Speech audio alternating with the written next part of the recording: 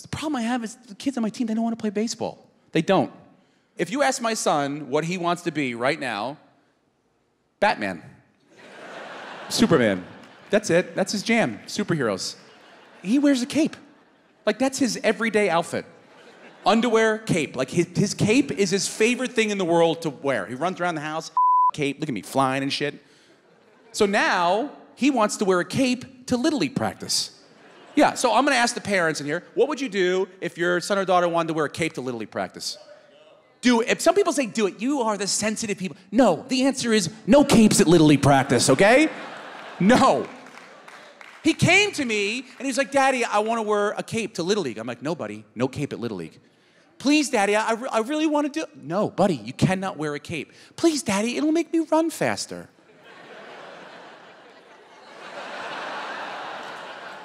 And I'm like, fine, it, wear the red one, just wear it. And he wears the red one. And now, once one kid wears a cape, yes, that's why the answer is no. Once one kid wears a cape, now all the kids want capes. All the kids in my team want capes. Half my team shows up in capes now. Half of it. We play other teams, those kids see our capes and like, oh shit, we want capes too.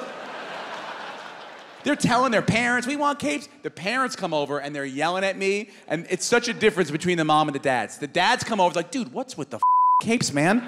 This isn't the Justice League, cut this shit out, okay? It's baseball.